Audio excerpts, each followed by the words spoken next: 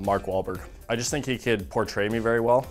We're both really good golfers. Entourage, kind of like, you know, I wish my life was more like that, not quite, but he's a great actor too. Probably Brad Pitt.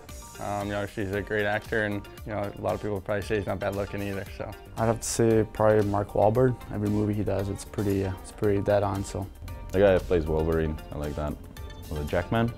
Hugh Jackman. The guy that doesn't talk. Aston Kutcher.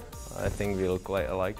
Maybe Al Pacino. He's one of my favorite actors. My favorite movie is Gladiator, so probably Russell Crowe. Brad Pitt, he's the best. I'd say Brad Pitt, probably just because he looks like me, and you know, we're both really cool. Probably Bradley Cooper. Leonardo DiCaprio. Channing Tatum, probably. Denzel Washington. He's smooth. I like him. He's the best. I don't know, maybe Bieber. He's a stud.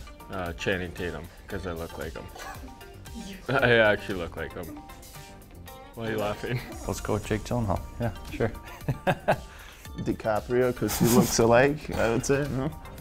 Like you? Yeah, pretty much. Yeah, It'd be a good match. Bradley Cooper.